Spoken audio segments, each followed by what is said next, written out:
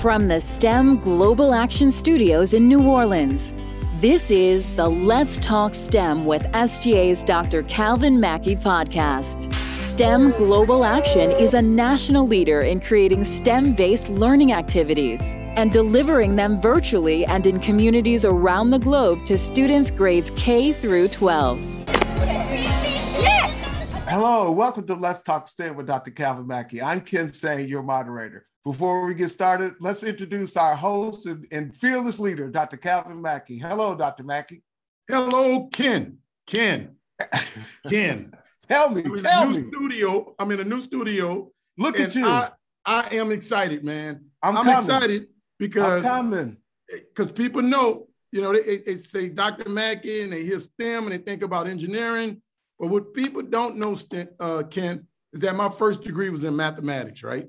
I went to Morris College, got a degree in math, and everybody used to ask the same question. What are you going to do with a mathematics degree, right? So today, I'm happy to have two individuals from the Society of Actuaries to talk about actuary science, and really what you can do with a mathematics degree. So family, community, parents, young people, I need you all to tune in today because the world is about numbers. And we're going to prove it to you today. Today, our guests are Joe Wurzburger and Jamala Arland for the Society of Actuaries. Thank you for joining us today. Thanks for having us. Thank you so much for having us. So first, Jamala, tell us what is an actuary and what does an actuary do? Like, how does it impact our daily lives? Yeah, so I'll let Joe maybe come up with a formal definition and put it in a formula because we're talking about math and stuff. But let me talk a little bit about how I think about what an actuary does. Over time, I've had different people as I've introduced myself and talked about what I do, ask me questions like, actuary, and they hear the word actor and think it has something to do with entertainment. I've heard people ask me if it has something to do with being a mortuary or a mortician or something like that. I've had somebody ask me if it has to do with horses. None of those things have anything to do with well, maybe not directly, with what an actuary is. The cool thing about being an actuary from my perspective, which I think can also make it really difficult for somebody to, pursue the profession and think about how do you lock it in, is that it could be anything. An actuary could be working in any field, in any area. There's a lot of opportunity. And as we think about kind of trying to formally define what it is and kind of increasing access and awareness, it's just really important to think about the diversity of opportunities for the profession. So for me in particular, I worked at insurance companies for the majority of my career, and which is kind of a traditional location for an actuary to work. But I've done a lot of really cool things in my career. On a day-to-day basis, I've done things related to developing cool, new, innovative insurance products. I've done things related to analysis of, stock market increases. I've done analysis related to the impact of pandemics, even before we were in the middle of a global pandemic, and looking at how things, could play out in a pandemic scenario. I've done analysis looking at things like analysis comparable to the Great Depression, even before we were in, the Great Global Recession in the earlier 2000s. So really a lot of analysis, I think about looking at past trends and things that have happened in the past and how they may impact us in the future, which is really important for a lot of different aspects. From an insurance perspective, what I work on today is in the long-term care insurance industry. And that's really about how we think about the opportunities and solving for the issues that could be related to aging. So as somebody's aging, how are they thinking about having provisions in place to take care of themselves, whether it's, having care in their home, having care in assisted living, as well as looking at ways to manage healthier living as people age. And you put that in the backdrop of insurance, right? Because there is insurance behind the scenes of it, but really what it's really about is helping people age healthier, age happier, age better, age in their homes, and age with quality. So as you think about day-to-day society, especially with baby boomers reaching age 65 and retiring relative to the population available to care for them. It's a really important issue in our society, how we have provisions in place to care for our elderly and making sure that they can age with dignity and all those aspects. So that's really what I do on a day-to-day basis. And, when we go deeper into this conversation to talk about it from a diversity, equity, and inclusion perspective, because what I do as an actuary is very different from what Joe does as an actuary versus someone else. What I mentioned before about kind of, because it's so broad to really define, I don't want that to make it unapproachable for your listeners, for kids to be thinking about opportunities in math, because, it's not as easy to put in a box as say, like, how to be a doctor or how to be a lawyer, because it's kind of new and different, and that can make it a little bit challenging sometimes to go out on a limb and kind of pursue something that is a little bit harder to define, because you can make it into a lot of different things. Yeah, I love that you went where you did with that, because there is no one size fits all actuary, right? There's so many different kinds. If I had to generalize it, you kind of teed me up that you're going to come to me for this, right? So if I had to generalize it, I would say that actuaries are business professionals who make or influence decisions that are affected by risk.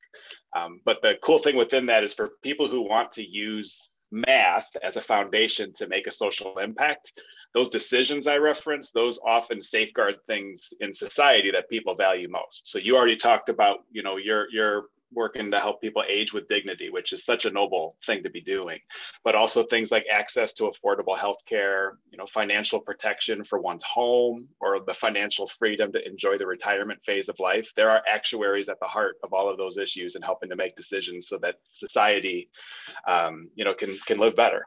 So, hey, thank you all for that. But, I got to jump right in here. I'm down here in New Orleans, and we went through Katrina, and we went through Ike, and we went through Yeda and Zeta. We've been through Ida. We have a hurricane every, well, I'm not going to say that. We've been having a lot of hurricanes. And that brings me to actuary science, because we have to deal directly with insurance companies. And I think being in New Orleans and having actuaries on, it would be remiss if I don't ask you all the role actuaries play in informing insurance companies about the possibility or the predictability of risk, so to say, because we hear that all the time in New Orleans about whether or not we're insurable and if you move here. Mm-hmm. And of course, that's coming out of some data.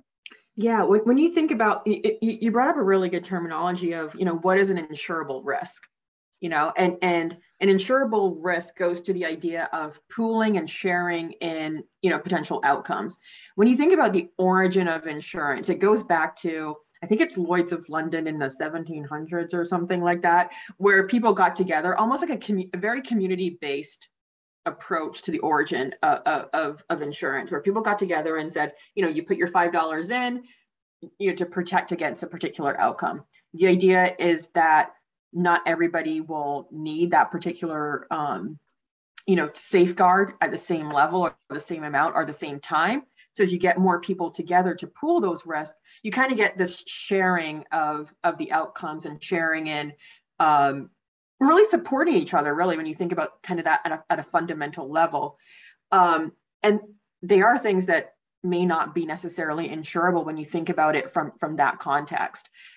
So a situation like you mentioned, like where hurricanes are so frequent and the destruction is so, so horribly widespread, or you may have a situation where you think about, the level of the land relative to sea level, the location relative to where those hurricanes seem to just be going all the time. All those considerations are factored into the analysis that would be done to kind of consider, one, is that risk really insurable? Can a company really pull together to support that in a way that that pools the risk for that area? But also, what is the cost associated with it? Because part of that insurability is the cost so astronomical that it may make sense to self-insure or kind of look for other opportunities. The other aspect of it that is challenging is the element of, for any business is there's an element of profit that goes into play. Joe, I think what we could benefit from is just break it down. Like an actuary is it risk assessment, and how does math fit into that? I think that's what we need. But based on the question I asked, use New Orleans as an example, right? Because everybody can relate to that. Yeah, I don't have an answer.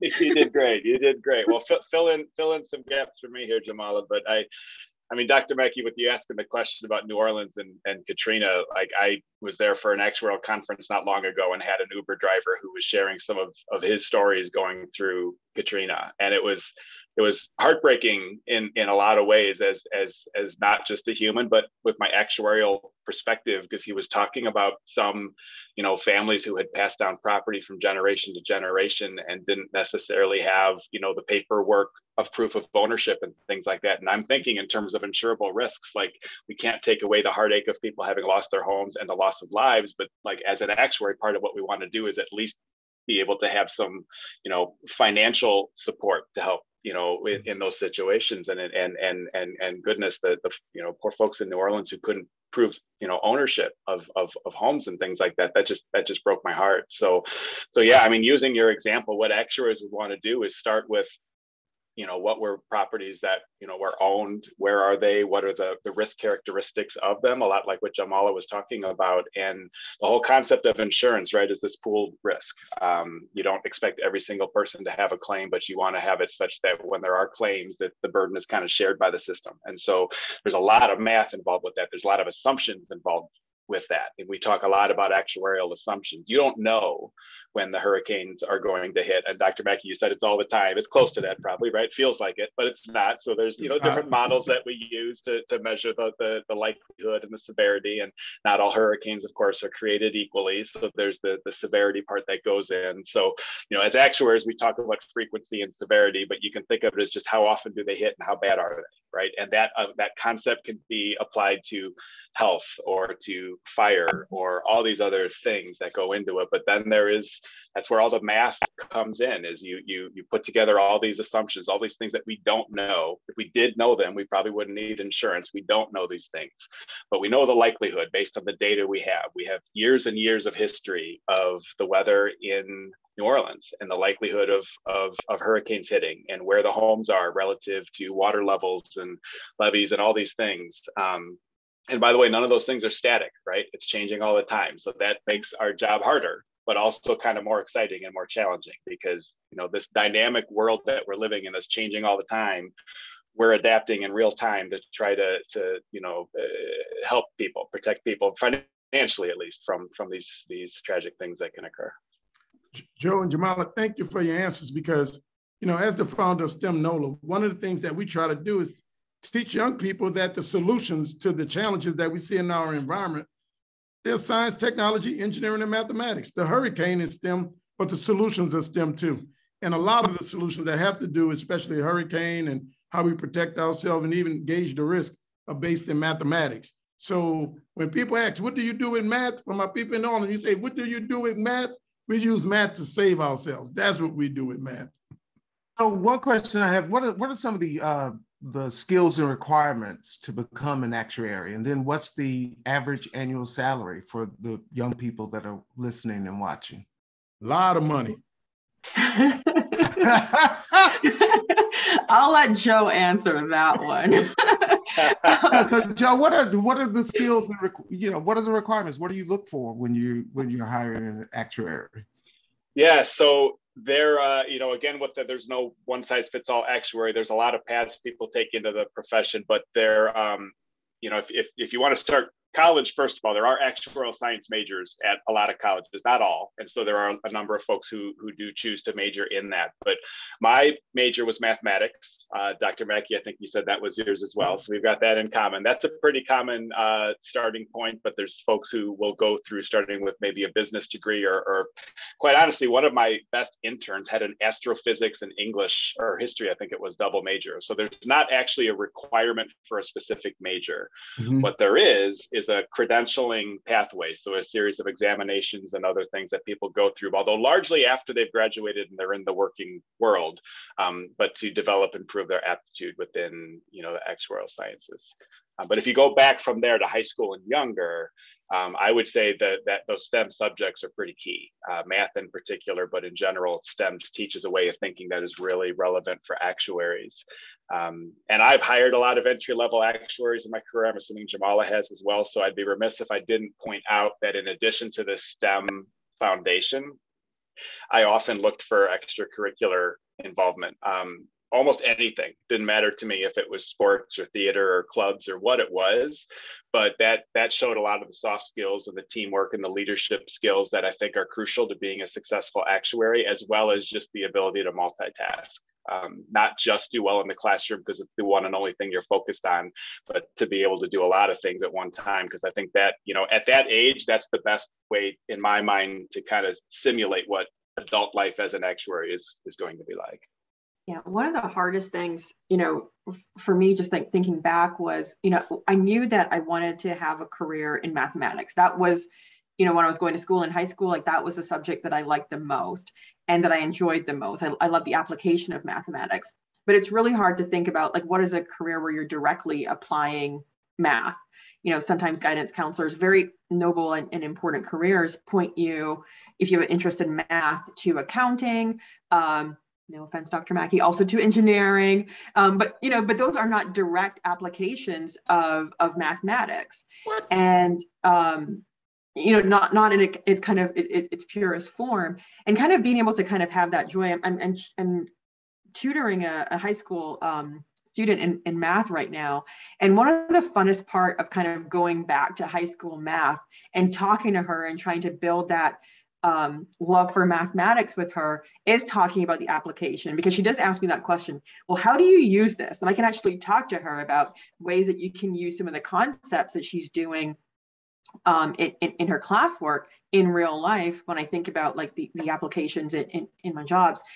And the math teacher that I had, math teachers are so important, and they're unsung heroes, and really building that love for mathematics, I think often comes from having a really good math teacher to make it accessible, to make it exciting, to make it interesting, and not make it feel so complex and just kind of think something that you have to do to be able to graduate.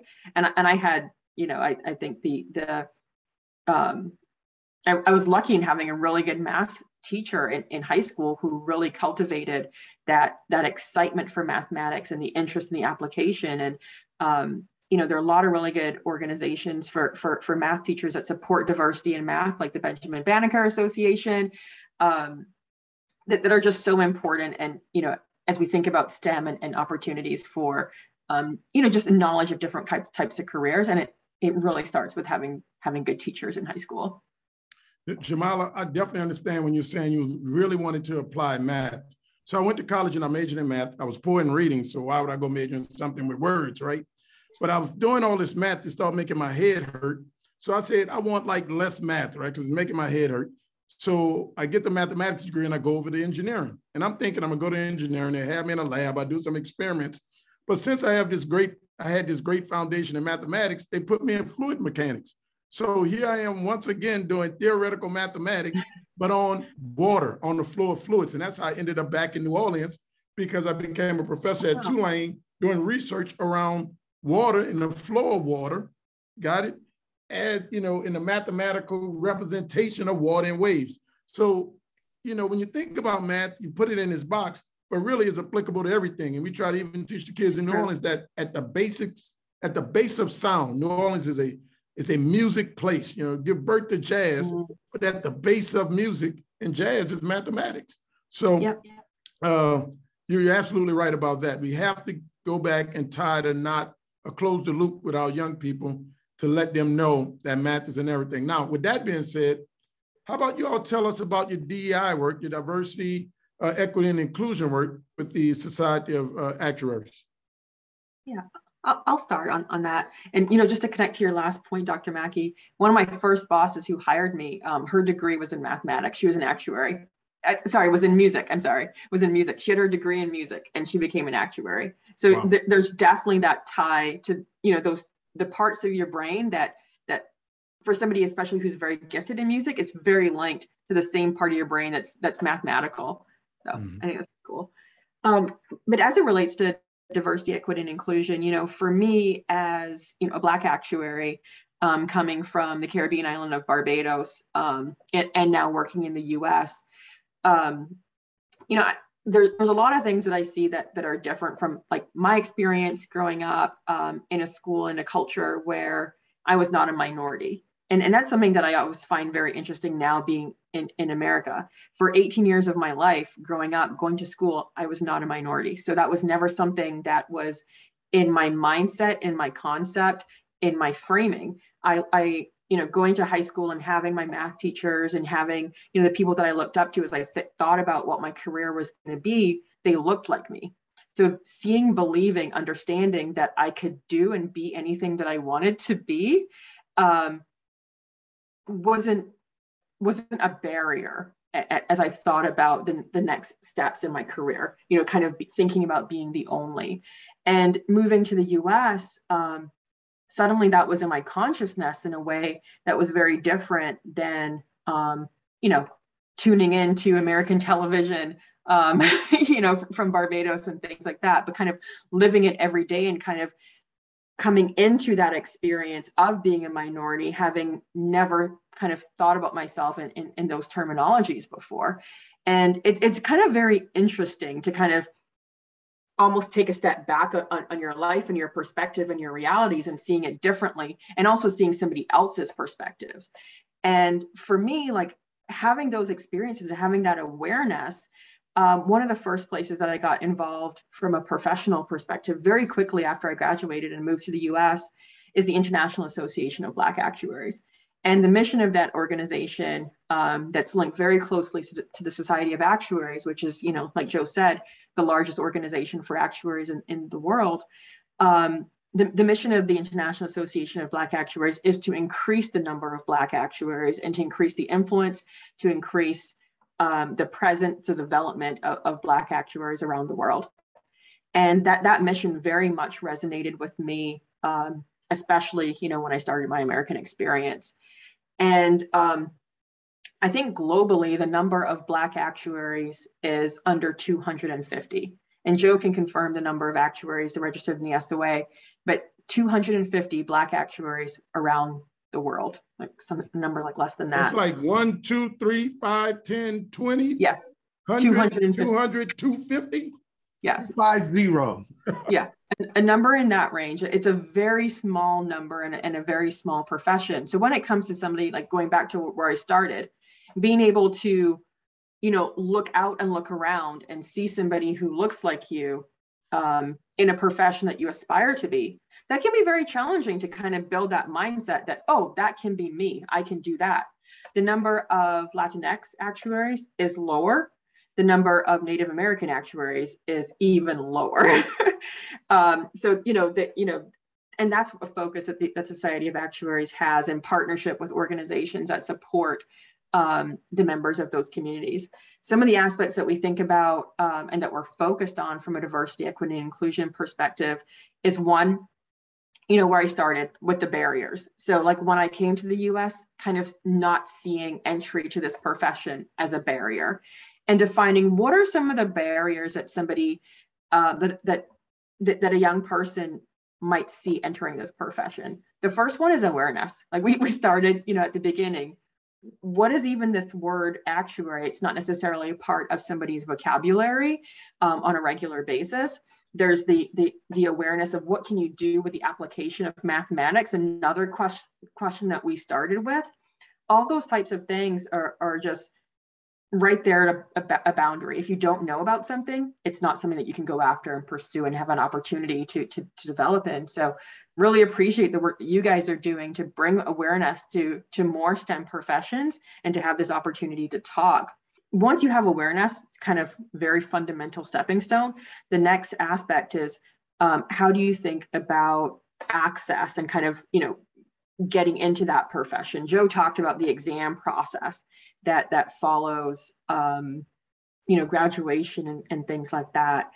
And some of the research that the Society of Actuaries did in collaboration with other partner organizations suggests that minority students are less likely to continue along the process because of that continued exam process.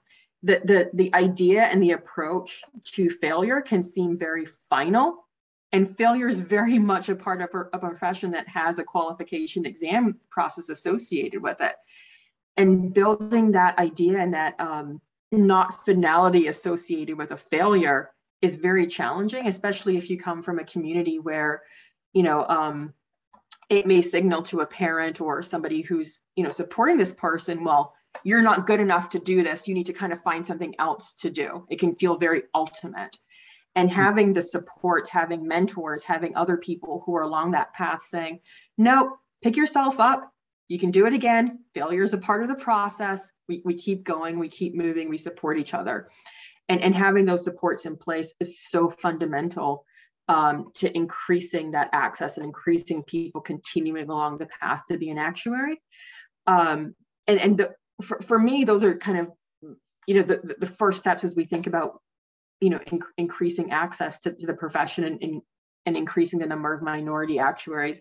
There are a lot of programs that the Society of Actuaries has in place to support those two things, to support education, as well as to support continued access and people continuing along the path.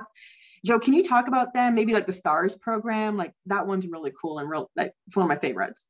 Yeah, STEM Stars.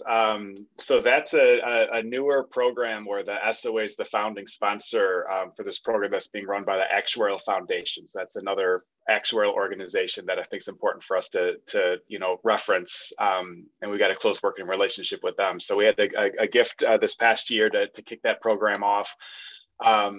And its primary goal is breaking down the barriers to entering the profession for high school students and supporting them through the college journey. So it starts with a scholarship. I think there's going to be 20 scholarships awarded in this first cohort this coming spring. Each one is for $20,000, so $5,000 over 4 years. But then in addition to that financial support to those students, it also includes mentoring, tutoring, immersion experiences, and then these guaranteed internships. So it's really trying to help jumpstart that process for students who need that kind of support. And yeah, I'm really excited for the SOA's role in it, and then to see what kind of impact it's able to have. Okay, so Joe, here I am. I'm a sophomore junior in high school. I'm listening to this podcast. I'm good in math. You just talked about a scholarship. Hey, I need to know, where can I go to find out about this scholarship? Yeah, so there's two things I'm going to recommend to you in that situation. One is, Google STEM Stars Actuary. It'll come up. I could give you the link, but it'll be easier to just Google STEM Stars Actuary. It'll take you to the Actuarial Foundation's website. It's got everything you need on there, including how to get involved with that. So I believe the foundation is starting with a lot of the high schools that it already has a relationship with through other programs that it runs, and it's going to be expanding from there. So all kinds of information for you there. But then in addition, I do want to point out the SOA also has recently started an affiliate membership program. So that's a free level of membership for anyone. It's really targeted at, I would say, high school and junior high students who kind of picture themselves as having, some level of interest in actuarial science, but it also is open to their teachers, guidance counselors, parents, anyone who has interest. Dr. Mackie, you could become an affiliate member of the Society of Actuaries if you'd like to.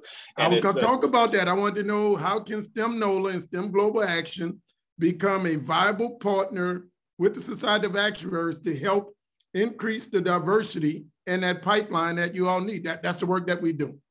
Well, and so there's all kinds of stuff we should talk about for sure, because I think there's a lot of things. But as a starting point, that affiliate membership, because what we're hoping that, what we're looking to do with that is just increase that level of engagement with people who are, long before the point of taking exams and becoming members. The people who are, Jamala started with that first step of awareness, like helping to get to that first step of awareness and have it be more than just something they stumbled upon on a website, but something that becomes a relationship with us as an organization. So I would recommend that to listeners too. It is free, literally free. So just look up SOA, Society of Actuaries affiliate membership and sign up. That'll be a good first step for a lot of people. So I have a question. Just a couple of things that's come up during the conversation. First of all, are actuaries actually part of like what we're seeing now in sports when it comes to the use of data, like what athlete is drafted or not drafted, how many hours of athlete plays, to risk injury? Is that an application of an actuary? Yeah, so in smaller numbers right now, I would say it is there are some actuaries who have gone into that line of work, and if you can imagine the amount of data that's involved in sports analytics, it is kind of a natural extension of what actuaries do. I know we've also done actuarial research reports through the SOA on like the retirement plans for professional sports leagues and things like that. So there is some overlap with the world of sports and actuarial science. And with the diversity pipeline, math is a science. So how do you strike the balance of people coming into the pipeline who bring a different life experience and cultural background, who will see numbers in a different way sometimes? Like, how do you balance that? Like if let's say you survive, you're from New Orleans, you survived the hurricanes, you understand that there are people behind those numbers. Like, how do you balance the art and the science part of the actuary science? Yeah, I think that I really like the way that you frame that up, and understanding that there are people behind it, and balancing the art and the science. And that's one thing that there's a little joke that people make that actuaries do it with 95% confidence. So there very much is this art behind the work of what, that's a math joke. There's very much art behind the work that we do. It's not a precise science. And bringing in perspectives and forward-looking perspectives and people perspectives are so important to the judgment aspects that go into the work that actuaries do. There's a lot of judgment when it comes into, running very complicated models, and then thinking about how do you assess, how do you assimilate, how do you translate that information to impact, decisions, situations that impact and affect people. That there's very much that aspect of, those softer skills and understanding, situations that people may be in, scenarios that somebody may want to, to be considering, and different aspects of risk management from that perspective. It's really cool because, like, a lot of the, we talked about big data as it relates to data science and things like that. As you're assimilating and putting together a whole bunch of data, you really need that human judgment to then make the conclusions and the judgments of what do you do with this information now? How do you leverage it? How do you use it? And that's a very important part of the skill set that you develop as an actuary, being adaptable and being nimble, and using that intuition as you're making judgments and decisions that influence, a lot of things in society. In closing, I just want to say thank you all for bringing this awareness to the table.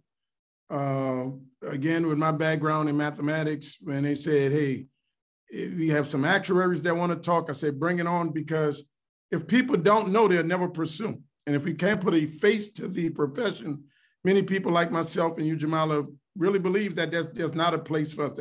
That's something that we don't do. So we have to continue to uplift the language and uplift the exposure and awareness to communities, so that they can know that, there's with the old rap song, there's a million jobs in the naked city, right?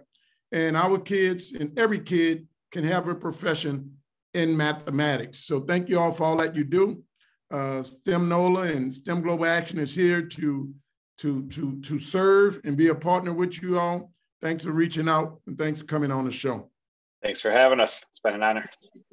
Thanks to all of our guests, and thanks to all of you for joining us again here at Let's Talk STEM. Thank you so much. Please continue to follow us on all of our social channels, and we'll see you next time. You've been listening to a STEM Global Action podcast. Through our STEM-based programming, we put students on a path towards quality jobs in science, technology, engineering, and math. Visit us at www.stemglobalaction.com. Until next time, let's keep talking STEM.